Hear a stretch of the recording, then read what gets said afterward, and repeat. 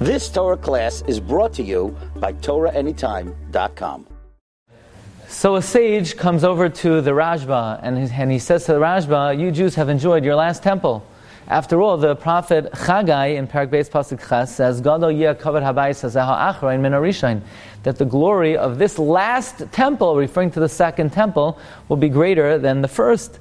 But it refers to the second temple as the last temple. So here you have it, the sage said.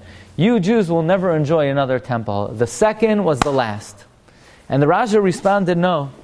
That in Hebrew, and this is a quote in the Chuvas Rashba, in Hebrew, the word achrein does not necessarily mean the very last. It means last relative to the first. And the Rashba invoked the following proof. In Bereshis, in Parshas Vayishlach, the pasuk says, Vayosem es hashvachos ve'es yaldehen rishona ve'es Leah viladeha acharonim. That Yaakov Avinu placed the maidservants and their children first, and Leah and her children last.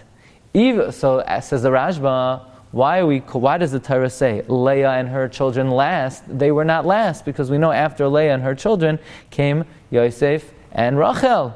So we learn from here, says the Rashba, that acharoinim does not mean very last, it means after the first. Likewise, the second temple was certainly not the last. It just came after the first.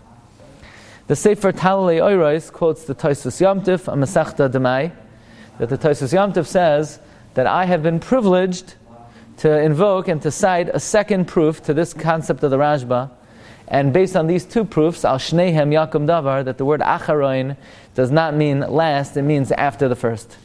Because Hashem gave Moshe Rabbeinu in this week's Parsha 3 signs. The first sign was, take the stick, throw it down, and it turned into a snake. Then he says, stick your hand in your shirt, it will turn white. Says Hashem, v'hayam lo yaminu lach. If they don't listen to the snake trick, they'll listen to the last trick, namely the hand trick. But that wasn't the last trick, because God gave him a third trick. The third trick was turning the water into blood.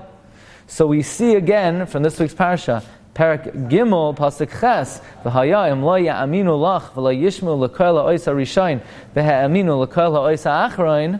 We see from there that the word achroin does not mean the last. In Hebrew, the word achroin could be used and employed when it refers to something that comes after the first, and so too the second temple is just after the first temple, but is certainly not the very last temple. The very last temple is coming any day now. We should be zeicha to have it. B'meher v'yameinu. Amen.